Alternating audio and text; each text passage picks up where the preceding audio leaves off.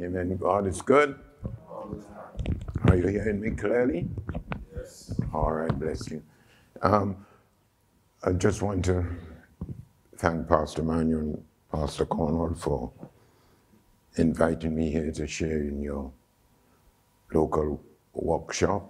You have an interest in the gospel of Jesus Christ, and we are here always as disciples and ever wanting to learn, and we can never say that we've got there, because there is so much more that we can achieve if we endeavor to study the scriptures.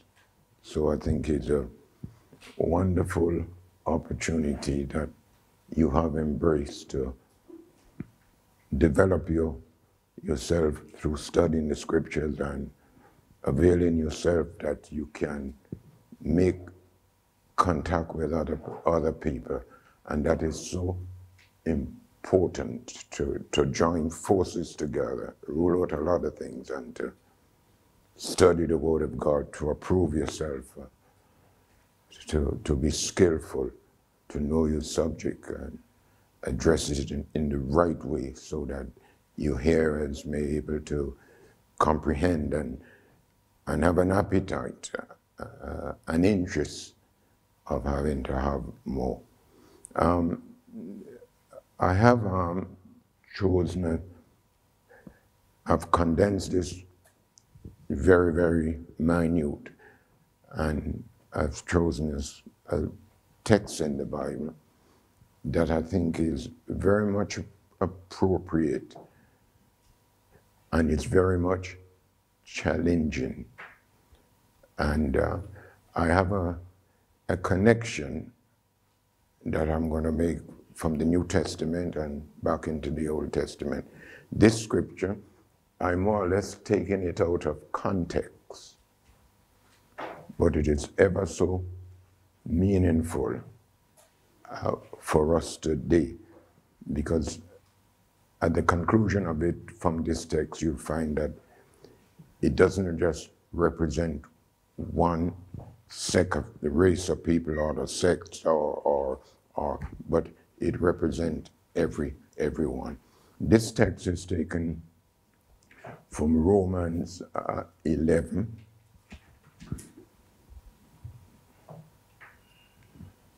And I think it's the 29th verse.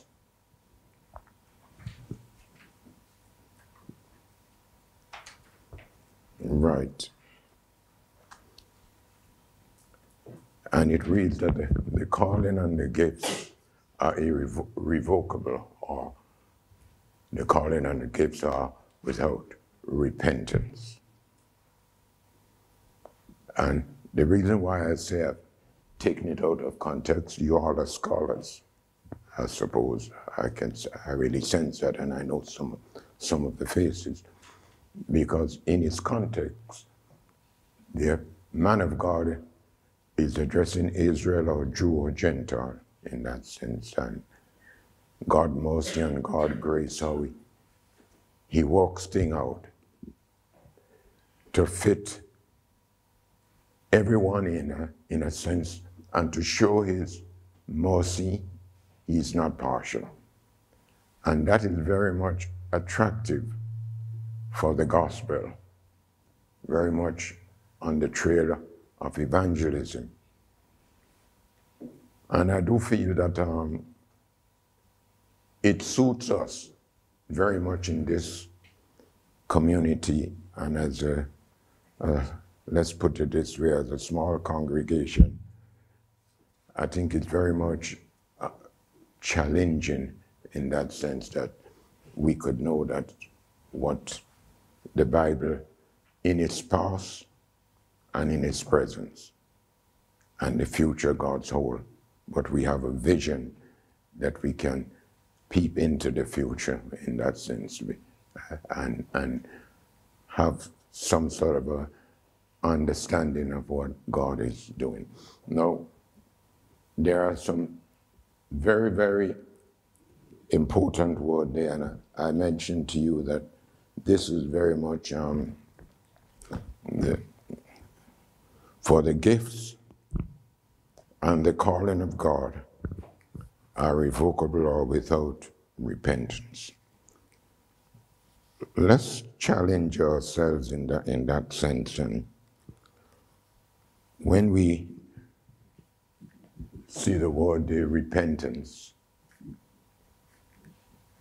from your old King James Version, most of you may have other version, but in that sense, it's really meaning that word I gave, irrevocable.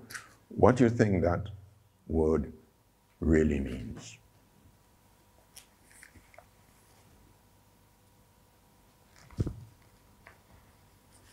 Could you, anyone,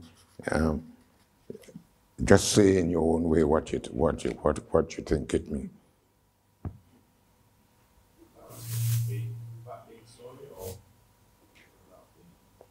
Say that again. Well, all that, say it in your own way. Anybody, as much as you could say. I want you to, probably if you could get the core of this, it doesn't have a lot of meaning, but there is a core of it that attracts very much, and somebody is able to hit it and target. What man is saying is quite right.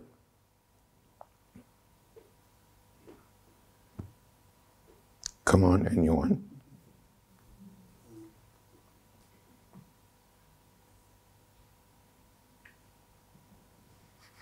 Cannot be withdrawn. Say that again. Cannot be withdrawn. Yeah, that is a strong word. Yeah, cannot be withdrawn. Very, very good. Somebody else?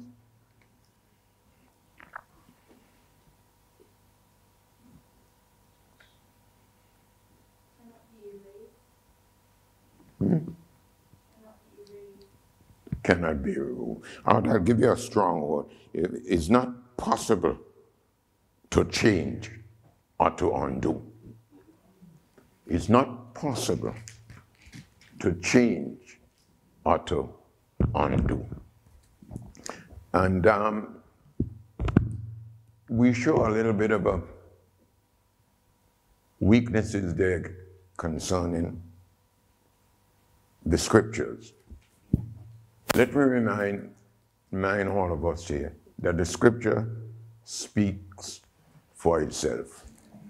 There are times we try to elaborate too much and makes too much. It's as if you had a nice juicy orange. You get the first squeeze, it tastes so well, and you really enjoy it.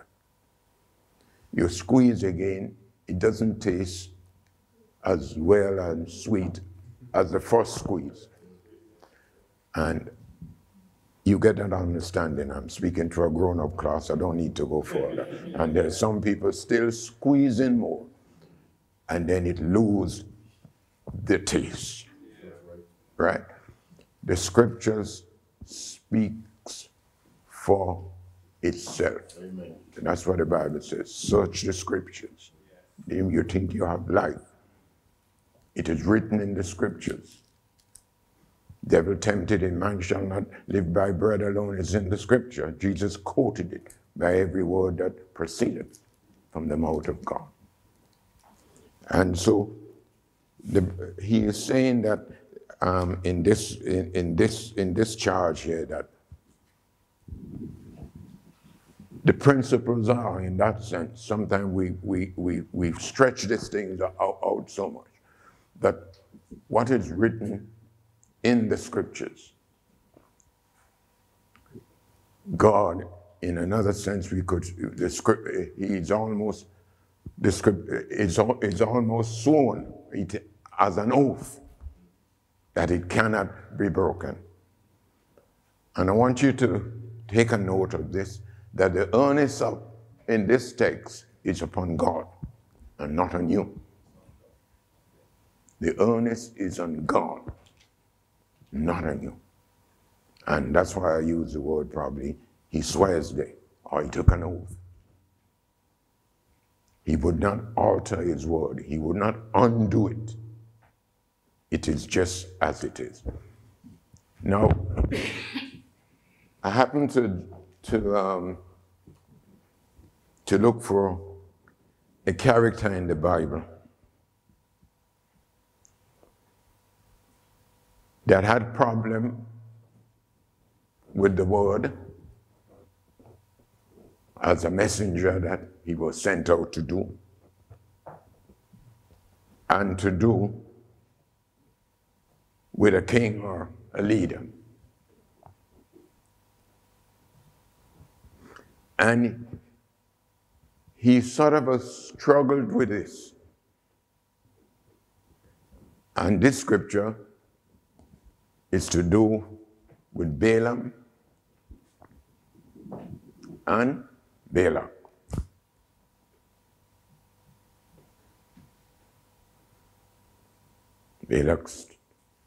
He's tired with God's people.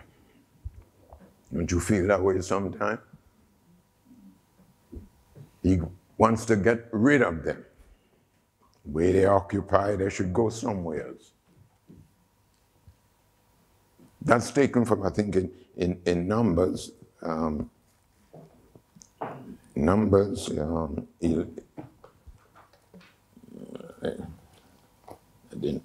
Let me see. That's taken.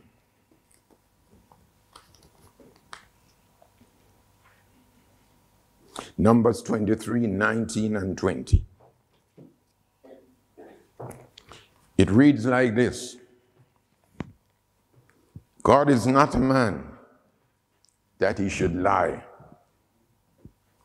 nor the Son of Man that he should repent. I've just quoted for you Paul speaking in Romans, the gifts and the calling are without repentance, and there is a strong connection, the calling, the gift, everything. There is a strong connection in the Old Testament. He's saying here that nor a son of man that he should repent. He has said, and will he not do it? Or has he not spoken, and will he not make good? This was the message he had. Behold, I receive a command to bless, and I cannot reverse it. Dare I say to you, the word you cannot undo it. You cannot add to it. The challenge sometimes in ministry, when we're dealing probably with zeal and a bit of anxiety, especially probably young ministers, genuine calling, have a real thirst, and that is so important. But there are times, sometimes, a little bit of too much travel or thirst, we sort of tip the balance. And somehow we miss the real mark. And that is easy to overstep. As much as we have the calling and the gift, and God would back that up, but we still have to be subject. When Paul was speaking, probably the gifts of not the throne gifts in the sense where probably you may come to Ephesians, but the gifts of the Spirit that works to beautify the whole church, to make it lovely, and everybody is part of it. You know, he was speaking there in that sense, and he evaluated in that sense and put them in order. How we ought to control ourselves and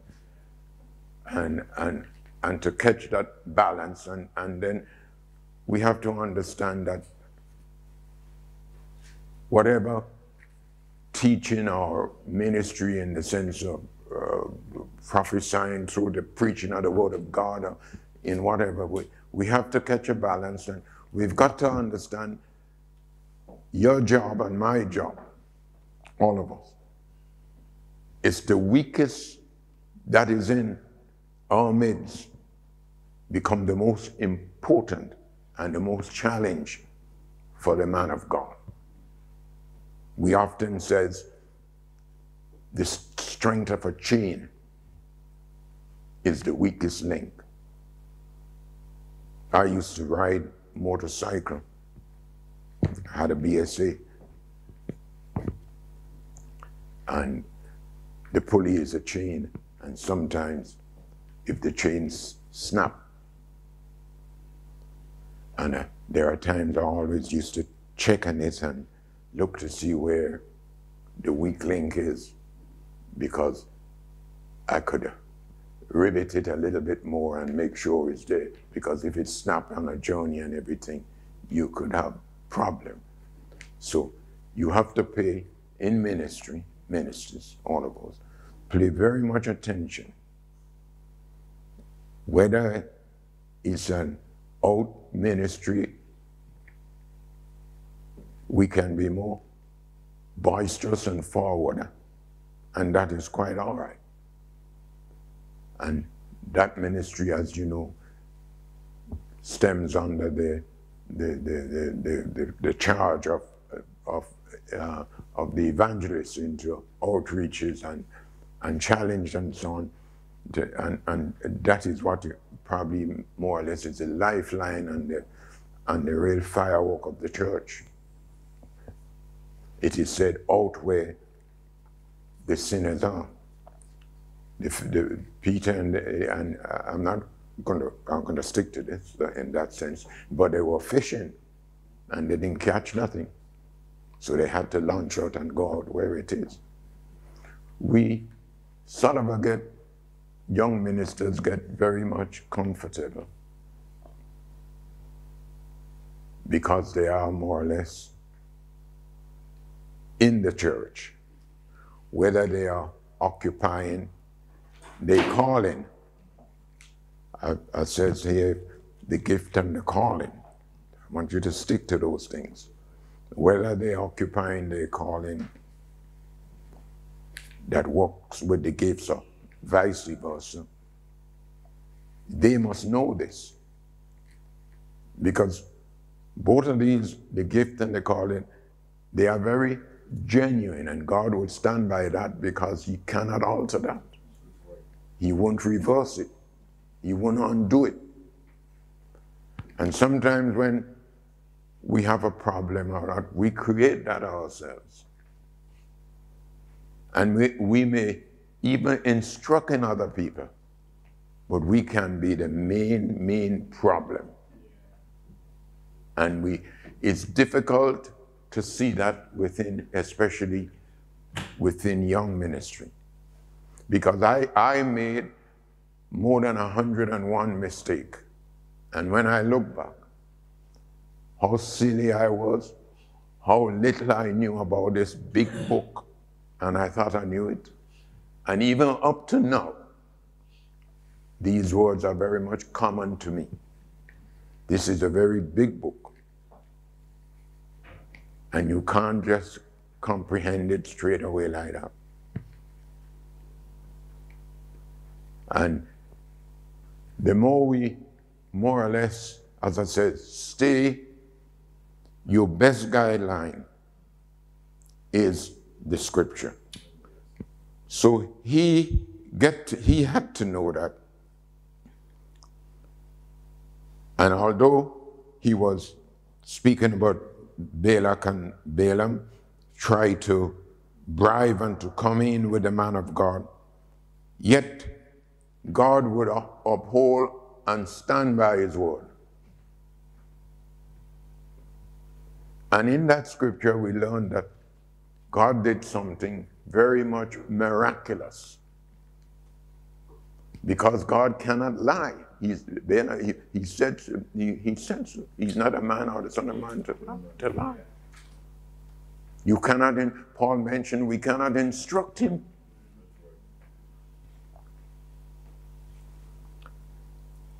So we were told in there that God had to use an ass as an ass, so that to put the words in his mouth, so that the over anxious and thirsty Balaam, having that little bit too much and not sensing what's going on,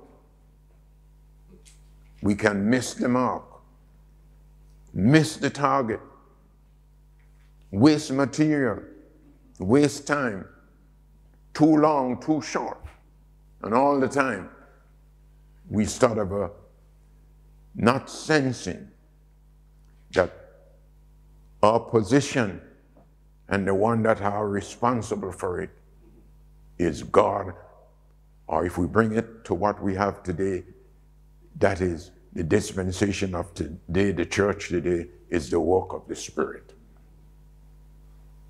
The work of the Spirit. Within these three major dispensations, the Father, the Son, and the Holy Ghost. And they took their responsibility, and each and every one of them stood, and whatever they stood for with the agreement, no one could alter it. David mentioned that word, I think in Psalms 89. God would not alter his word, and he would keep his promise. He would not. The promise he made, he will not alter it. Now, I happen to have a very important scripture. All scriptures are important, but these scriptures, no, I'll level with you. I haven't gone into any studies or do this or that. My probably 60 years, over 60 years, I started at 15 in ministry now. I sort of use my little experience. I'm not what I'm honest with you, not what I have used to do. I'm not a young man. In next month, on the 9th of December, I will be 83 years of age. Wow. Right? So I want to just level up there with you. And there are sometimes I may stumble and not able to, you understand, because the faculty is the memory. But I'm so grateful to God. Amen. From that early start until now, His grace, His mercy. It was the grace of the living, the grace of the gospel, the grace of the miracles, the grace of everything works with grace. To preach is grace. To go out to heal the sick is the grace of the healing the sick. But the flamboyant boys today and the quick fix and everything, they just sort of make it easy and they take the whole flavor and the whole substance out of it. We really don't see that faith working in real action to produce, to come away from the shadows and see what is happening in the substance. Here is another scripture.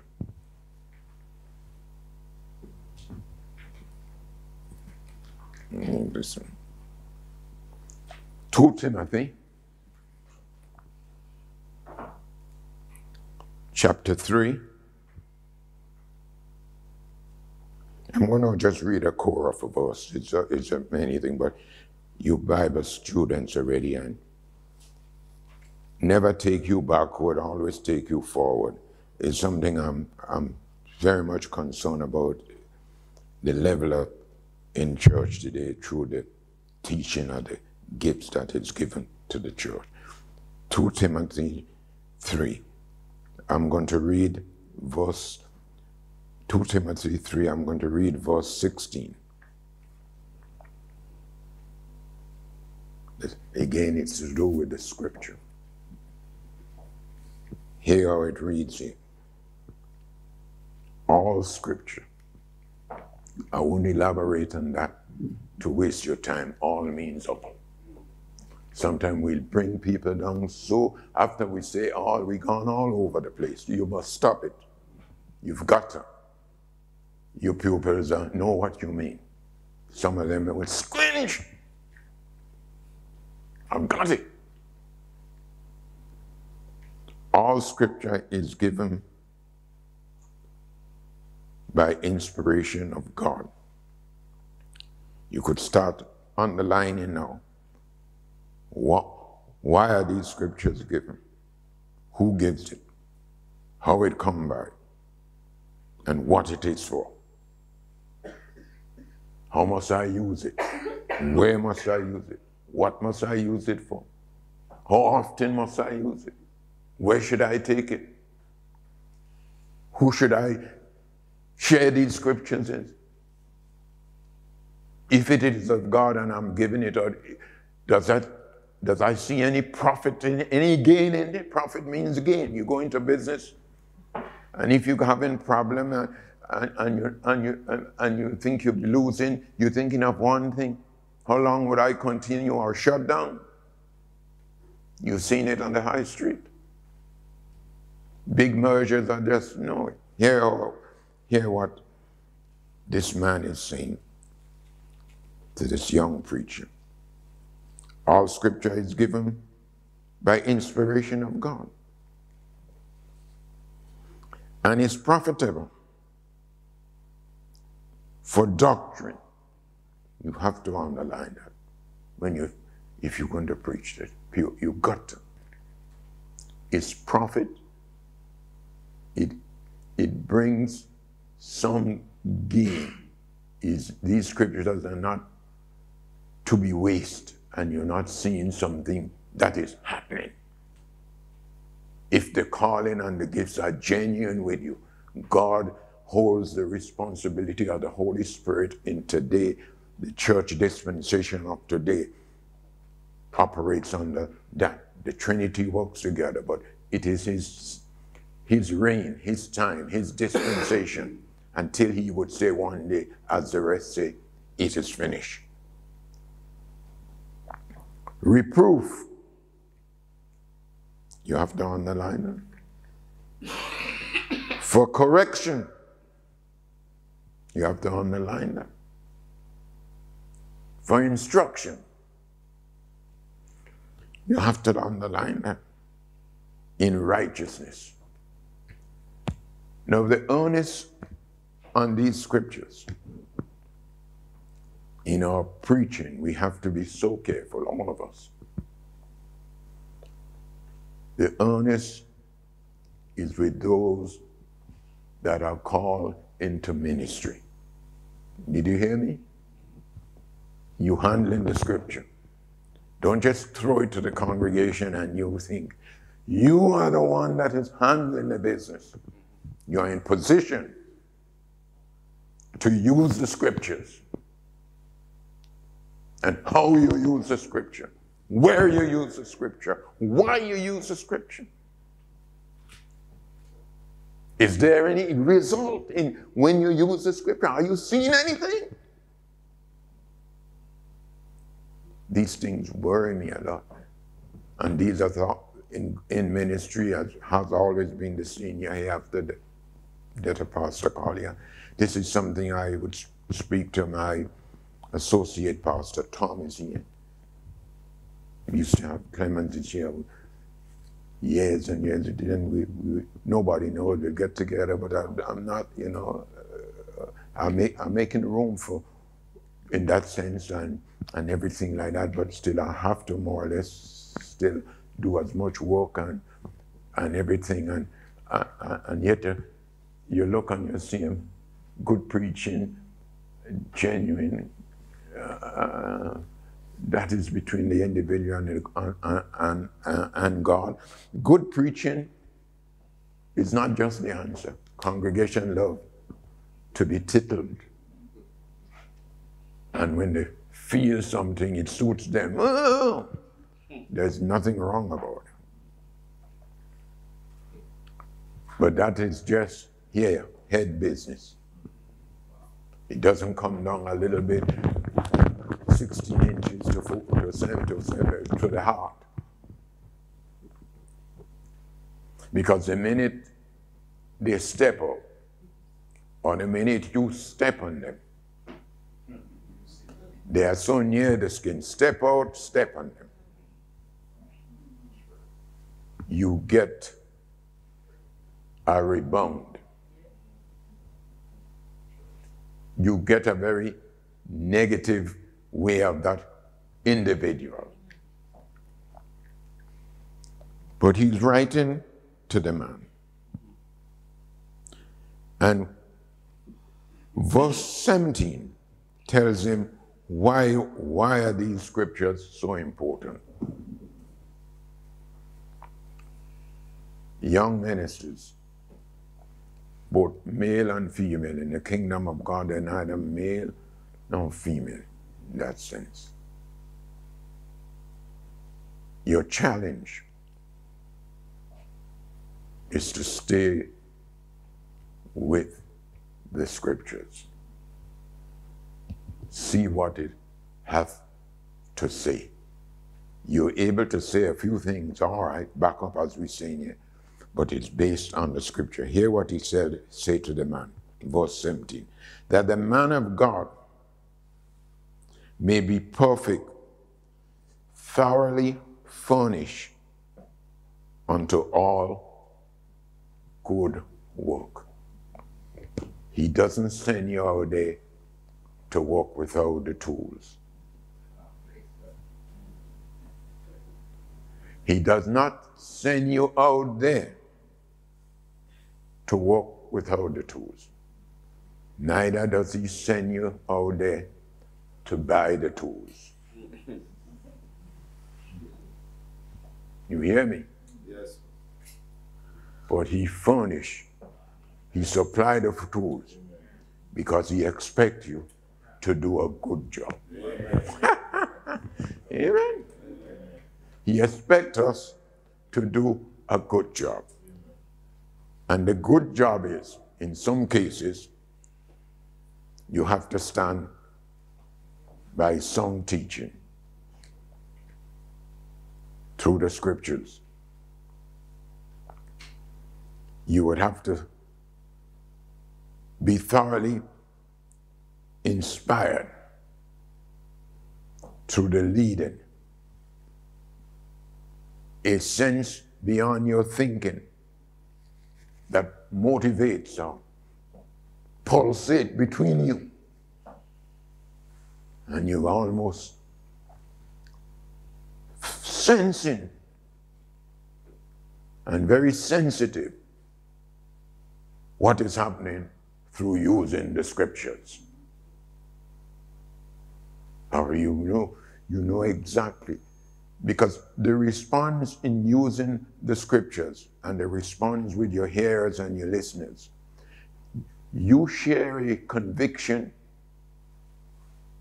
as they share a conviction. You sense a dynamic move within your very spirit. And you no more of your own self to do what you want, but you will do something to challenge of what the scripture is saying and its result from the scripture to man. He's not a man or the son of man that he would tell a lie. He sent you to bless. I cannot but otherwise bless, and I wouldn't curse. I wouldn't chase them out. But he says bless, and I'm carrying the blessing. I'm the vessel of it. And there I'm prepared not to go your way and to do what you so require of me. But God has sent me to bless. The people would be settled. It's God and not man. And he has spoken. And he would bring it to pass. And that's a wonderful challenge that that the man of God be perfect. That word perfect there means, in that sense, does not mean sinless perfection. Hear what I say. It does not mean sinless perfection. The only one person that qualifies for that is Jesus. Mark the perfect man. But it means, in a sense, we are gaining maturity. We have a better understanding of knowing what we should know and what we shouldn't do. And we know we won't do because we know what to do and we know what we know. Do you catch that? So that is what it says. I like it. Thoroughly furnish unto all good work. Now, what would you say that word means? Reproof in the scripture then.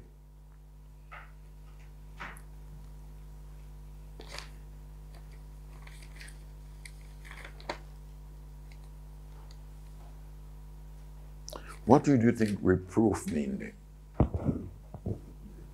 Because when you see two words come like they together, reproof, correction, you might say, why would they want to use these two words there? Because you might tell me, well, to correct somebody. You almost like reproof, correction. Why does he challenge the young preacher Tim in that kind of way like that? Through the scripture. Use the scriptures to do that. What do you think that means? I want an answer from you now. She said reaffirm. Solid word.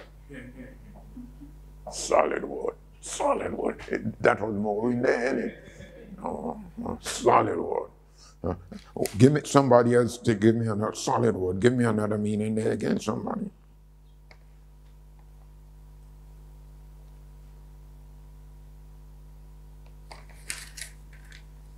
Because sometimes we show it by action. Severe warning. Not to express disapproval. Yes, all that's good word. But one of the things that that the person will know when look, Ezekiel was to set his feet like when the people see him, they know God is vexed. Well, Paul was writing in Hebrews there with the early church in the wilderness, in that sense, from one captivity, freedom, and into a literal promised land in the sense, and we going on to a heavenly, divine heavenly blessing in that sense. But they were literally in that case. But he was saying that all the generation that left, all did not get there. And he says God was so in his wrath, he swore that they would not enter. That's a reproof. He vexed with it. Good word, Maureen, all of you. So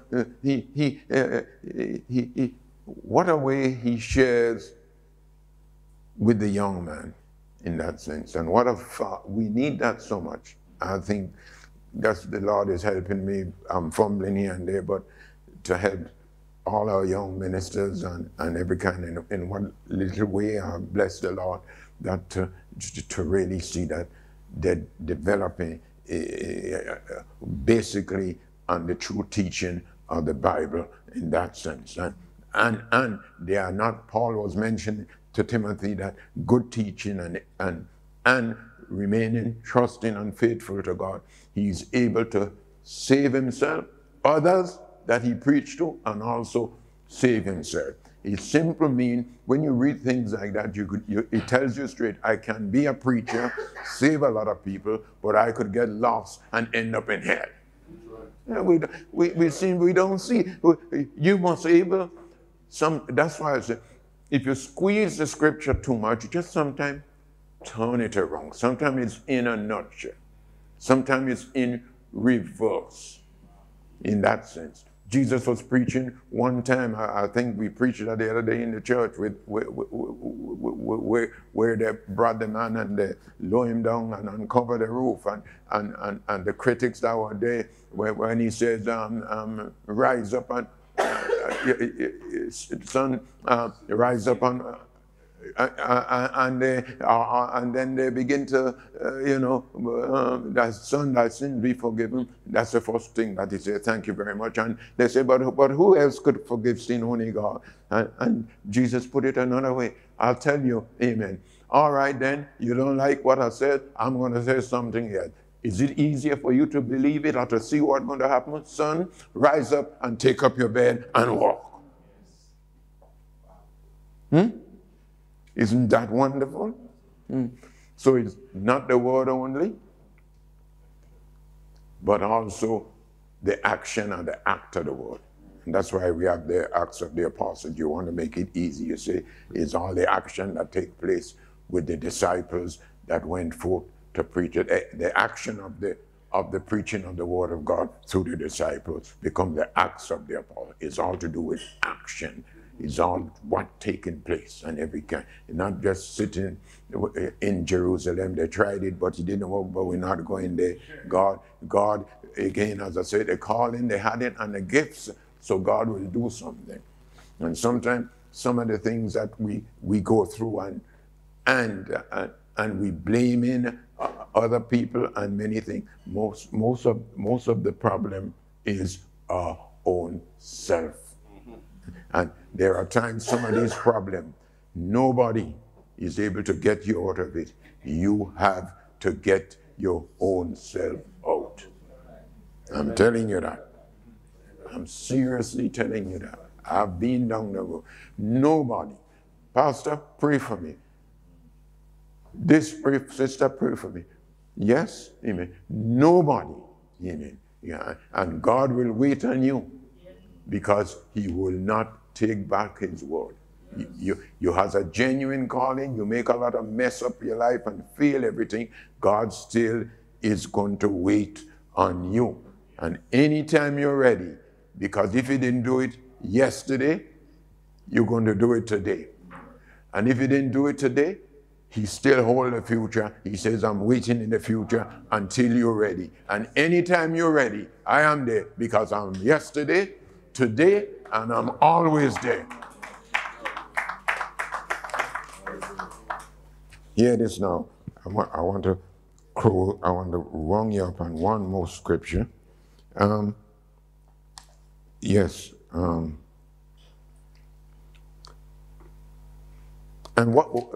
how would you, in that, what's your definition in that sense, inspiration from that? What would you say that mean? As you young people, because some people,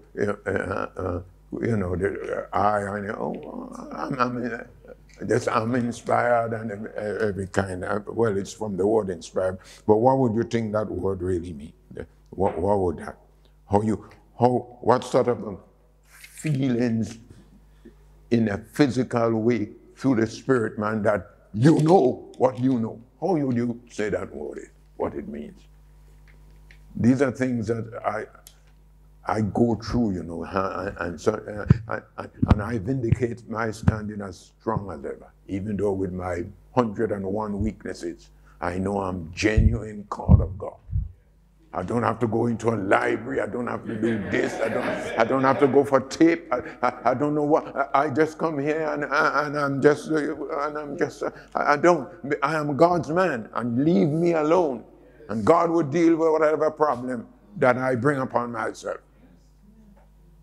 I know that. You've got to know that. So what do you think that when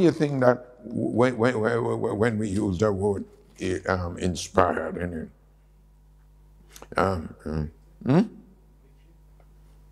yes, that's part of it. Yes, that's part of it. But can't you find something? Yeah, that's part of it. All right, then. It's Well, it all comes through that, in that sense. You will get that through that inspiration that you're going through. You'll get revelation, you'll get insight, which is understanding. Yes, sister? Well, that's part of it, yes, to do things. I'll tell you what, I think it is one of the Shakespeare play, whether it's when he say stimulate the sinews. Oh gosh, I'll get so backward now. Shot was one of his play. The way he stimulate the sinews and the blood and everything. Midsummer Dream. Amen. Amen. Midsummer Dream. Amen. Midsummer Dream. Well, all right. It's a stimulation of mind to spirit. Mind to spirit. Yes. It's getting you there. And that helps you to activate for action. Repeat that again. It's what? Inspiration of mind. It works because Paul was writing in Romans 7 and 8 about the mind and the spirit and how they work and how he was having problem, but when he know how it works, he writes in Romans 8, there's no condemnation on me no more. I'm loose, I'm set free. But I'm fighting in Romans 7, but I'm going to come through. I'll keep praying about it. And when he get the release, he speaks about it. Amen. And I'm not condemned no more. My mind is not, amen, it's working there. But you have to transform it into the spirit realm. Right. And I mentioned a word there, amen. Once you get it working, you have a credit card or you have somebody, they give you a number and everything. You can't use it yet. They said to you, activate the card. And then you could use it. You activate in your body.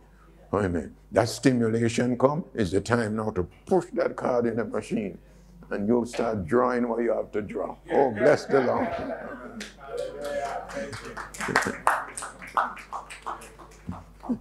All right, and then I want you to really understand, get to these words. And another thing that we have to understand is when he speaks about the doctrine day, it's to do with teaching, and that teaching in that sense is to do teaching of church principles. We need that. Just otherwise, we struggle with certain things very much, because we struggle with marriage, we struggle with homosexual, with lesbian, we struggle with a lot of things, how dressing and all kind of a thing. We need, amen, the teaching and the doctrine in the sense of the church principles. And that's why he was saying to do those things, reproof, amen, and all, yes, amen, amen, deal with those things seriously, and everything like that. And then I've had, in that sense,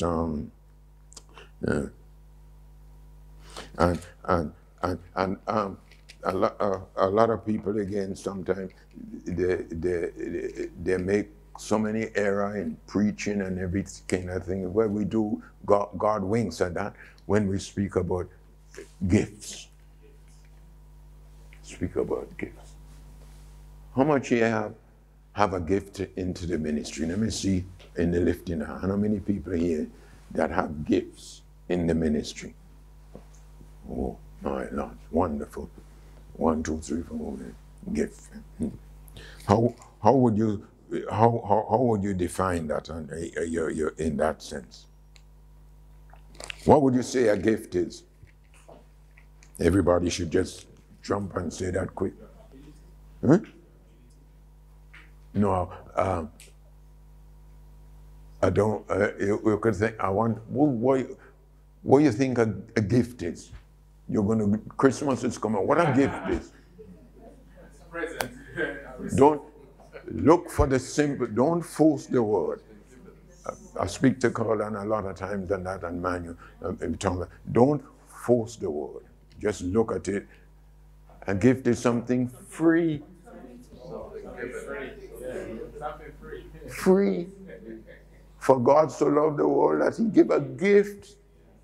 Don't work too hard with the scriptures. I often say that is where we make the scriptures speak for itself.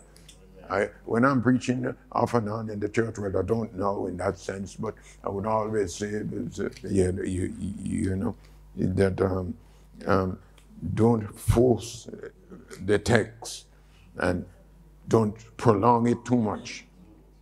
And everything like that. A gift, and it's also a special ability of power given. I had to use that because we're studying, there are certain things I leave out dictionary and through my own reading from the scriptures and everything, because it's a special.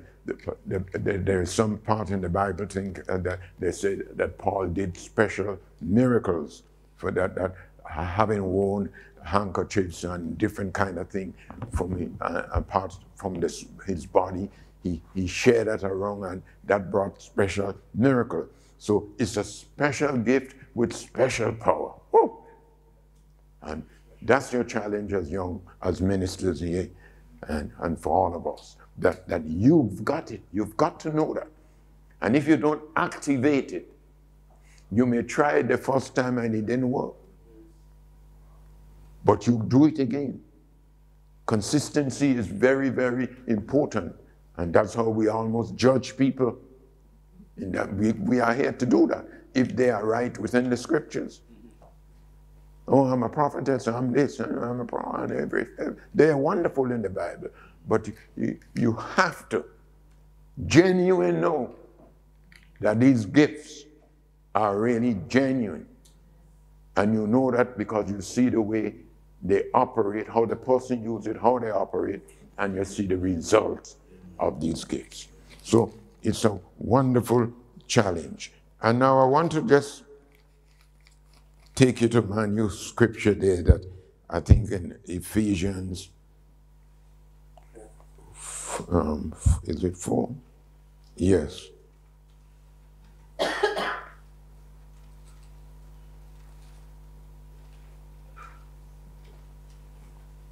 Peter, Ephesians 4.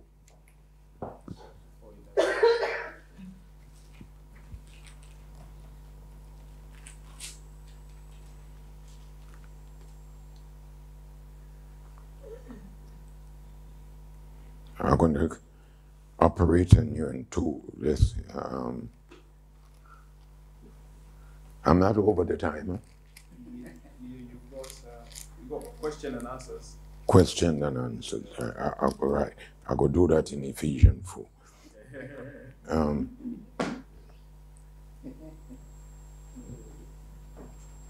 Right. Ephesians 4. Wherefore you said when he ascended, from verse 8.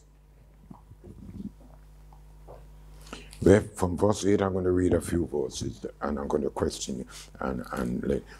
Wherefore when he said, when he ascended upon high, he led captivity captives and gave gifts unto men. Amen. You know that verse of scripture 8. You know what happened there. What happened? 8, he led captivity and he led them captive.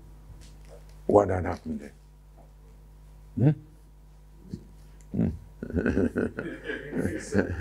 Huh? What happened? Huh? Set them free. Set us free. So he descended to where? You go down to Hades, down. Hades, yes. And from the old scripture of whom was held there, they saw there in the streets of Jerusalem people walking. Did you read that in the gospel?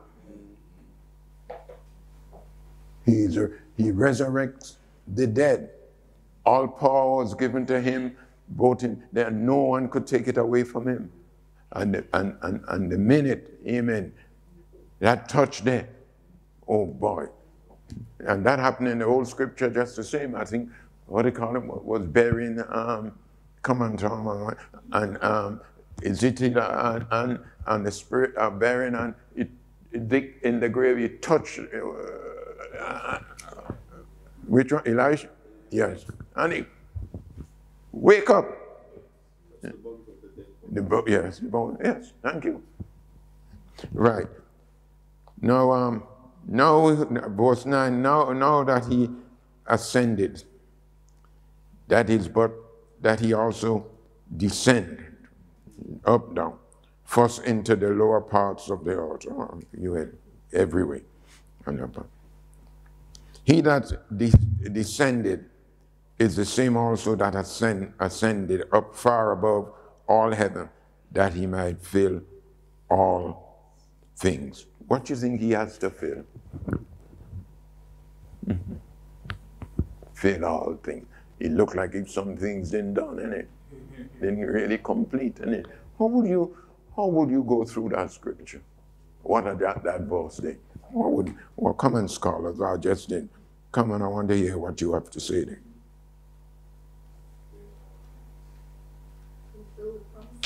Hmm?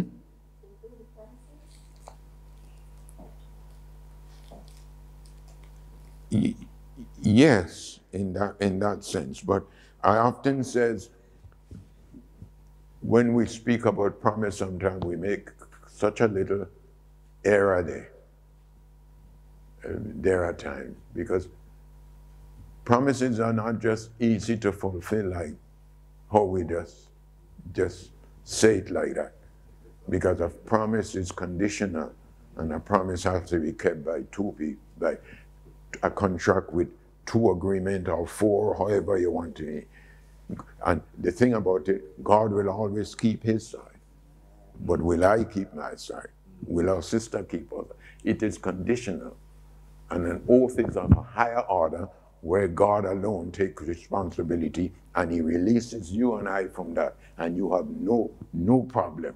God is the one to take the problem on his own self. But he says, I read it in Romans there, he will not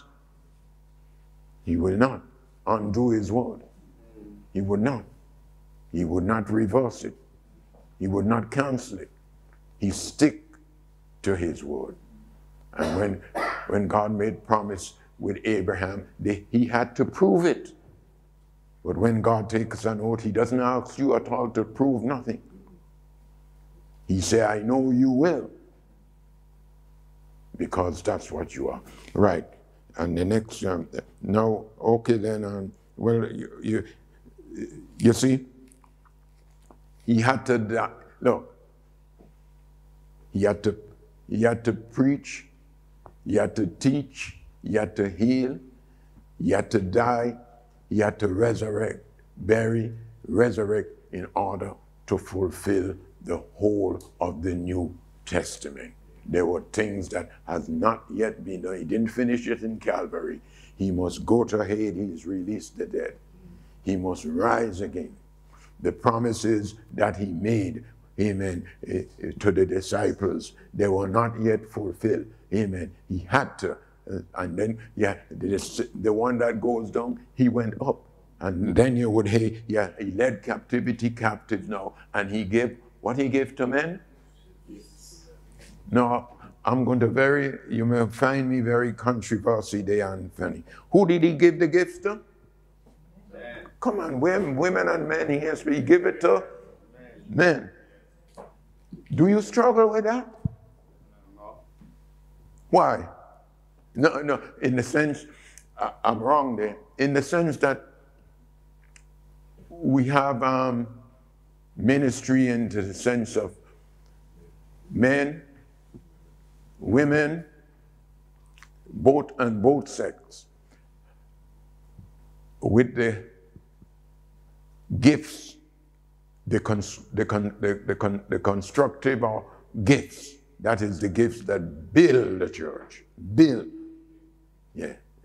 You can't build this building here if you don't have bricklayers, carpenters, plaster. You can't just start speaking in tongues and giving, and you don't have no way to do it. You can't do that. You just can't do that. But that is the constructive work of the ministry, and that is building. Amen. And he gave, so what happened? What he did? He gave gifts to men to build the work. And number one, who is the first one he gave gifts to? Paul writing. Apostle. Secondary? Second? Third? The fourth? How many gifts you think are there to operate in the church? In the church?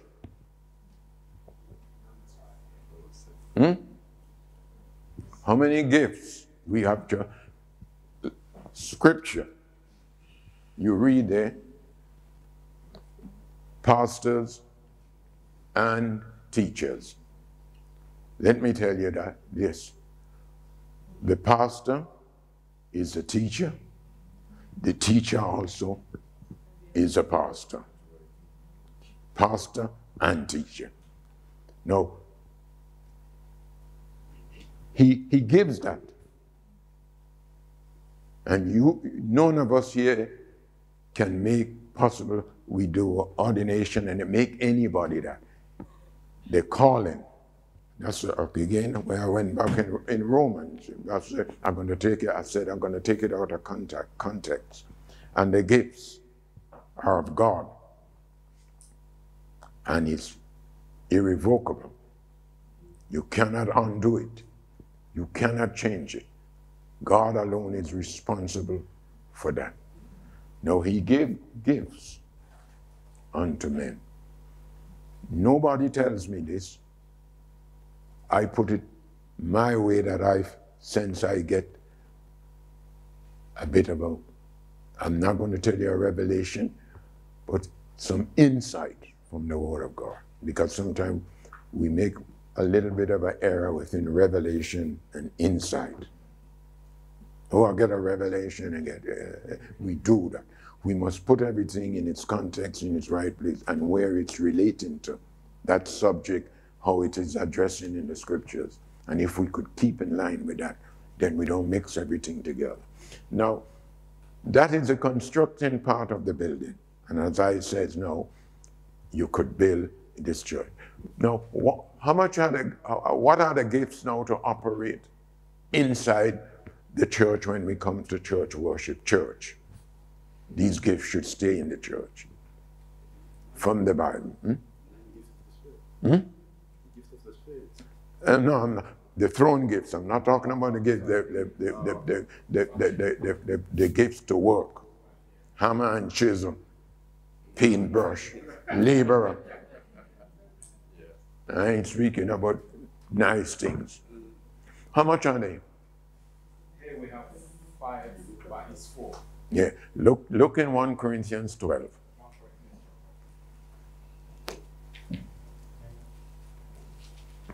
I wonder how far that would be, if I have it at all.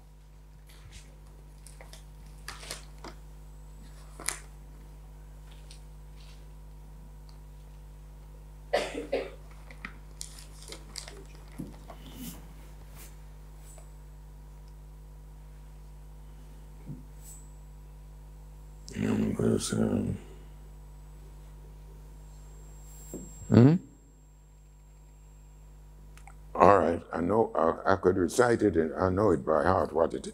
But see, verse 28 is it. My thought just coming on that. Verse 28? What does it read? Read it in your Bible. And Somebody. God has placed in the church Second, prophet.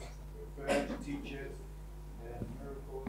There's the gift of healing, of helping, of guidance. All right. We could stop there for. What do we see there for the constructing gifts? To construct, to build the church. Hammer and chisel and mason and carpenter. What we see there. You just read it in the scripture. How much do you see?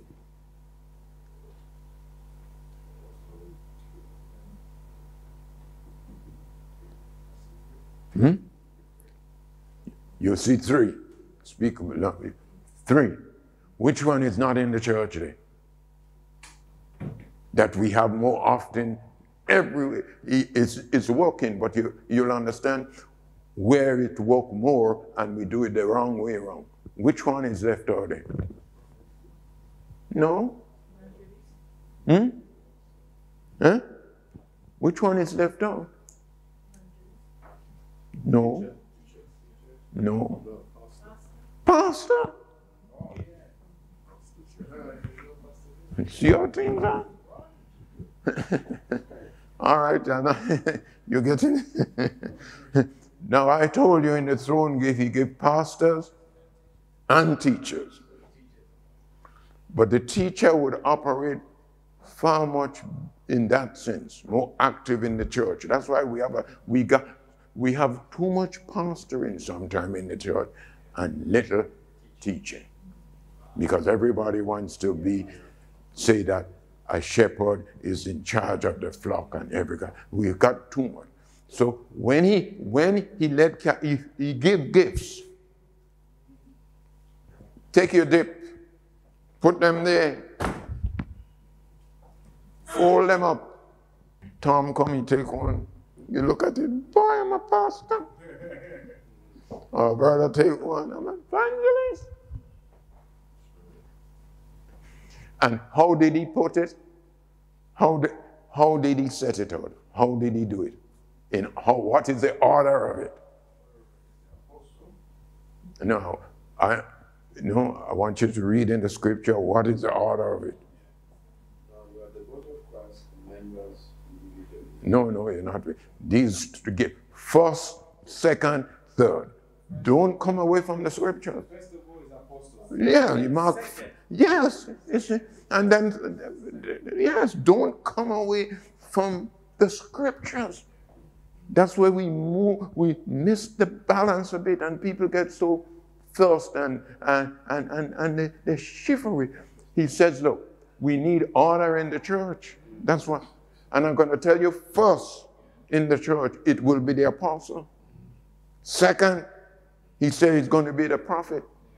Third, he says it's going to be the teacher. The evangelist is not there. The pastor is not there. For pastor and teacher, and I told you the pastor can be, in that sense, the teacher as well as the pastor.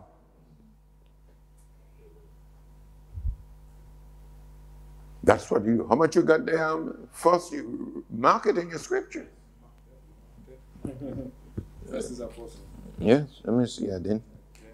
Second is prophet and teachers.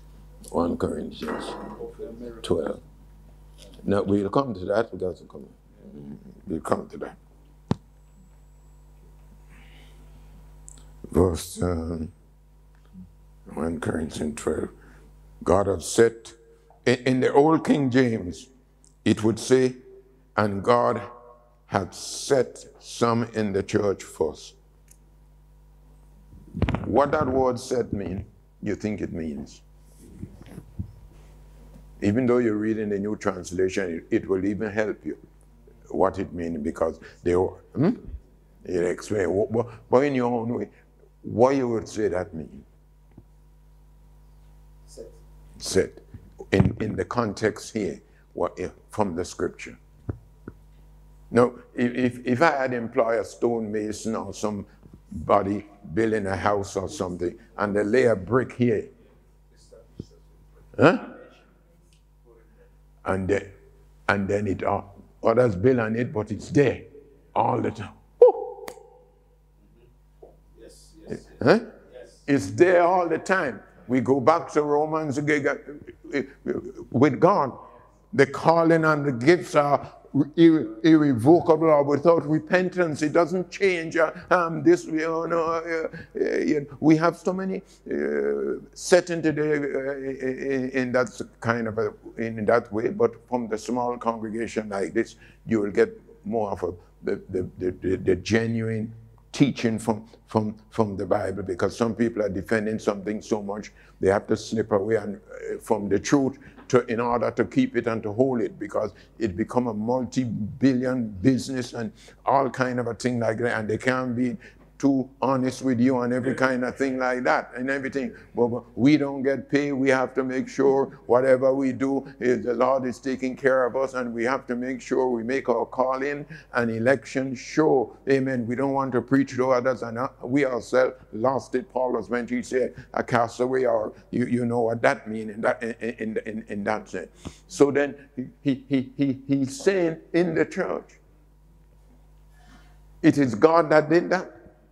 Through Jesus, in a sense, these are the works that wasn't complete.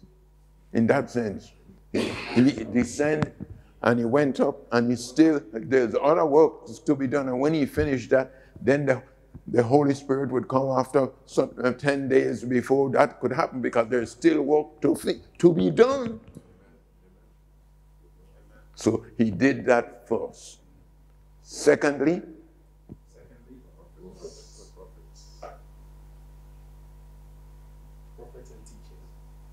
No, prophet. Yeah, second prophet. How do you,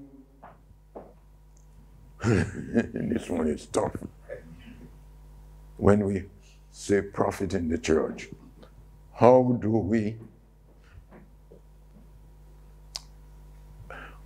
put it? God did that. Because how do we recognize a genuine prophet in the church? What are we looking for?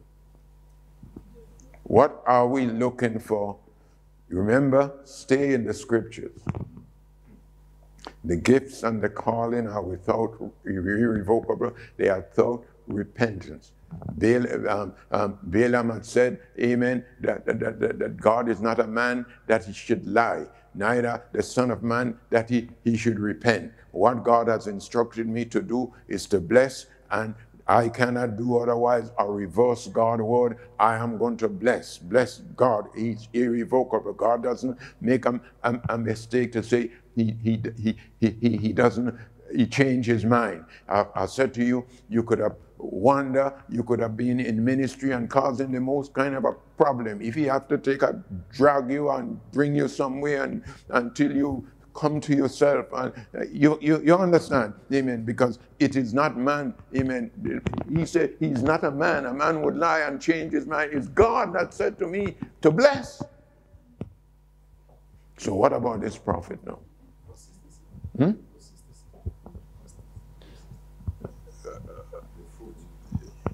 What you say?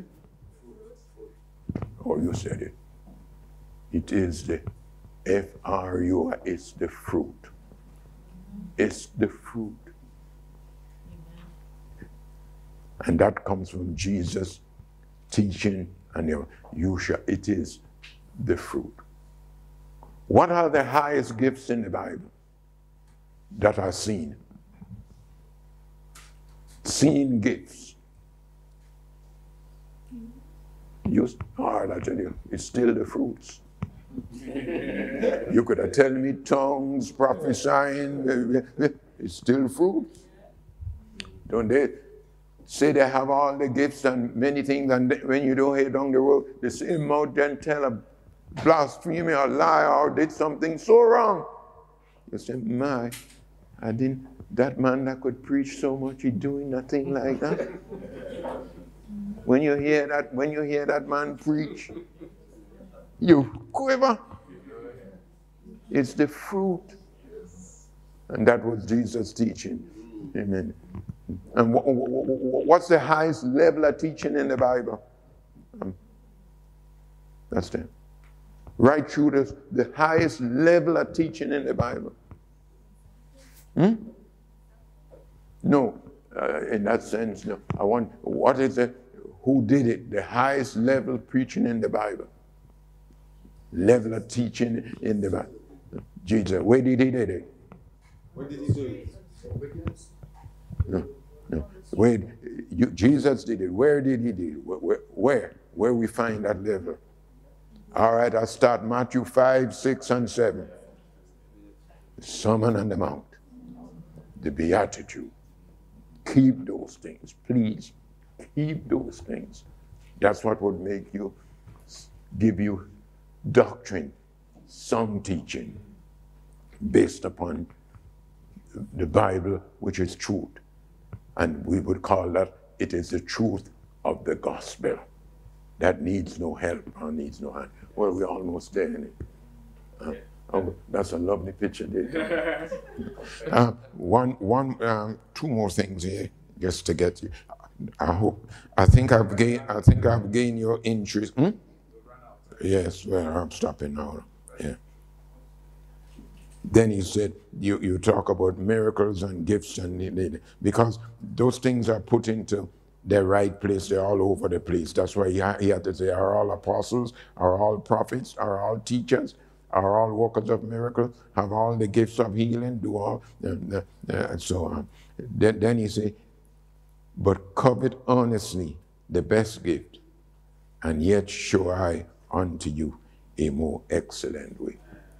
When you read things like that, you don't just, you say, boy, am I not missing out? And you know what you know the gift he is asking to covet. I finished. Which one? I show you a more excellent way. With all of that, I say, there's a better one. You better have covet that one and want that one. What's the name of it? It's a fruit in the Bible. L-O? Love. Put your hands together. Did you enjoy that? Yes. Yeah. Do you want any more next time?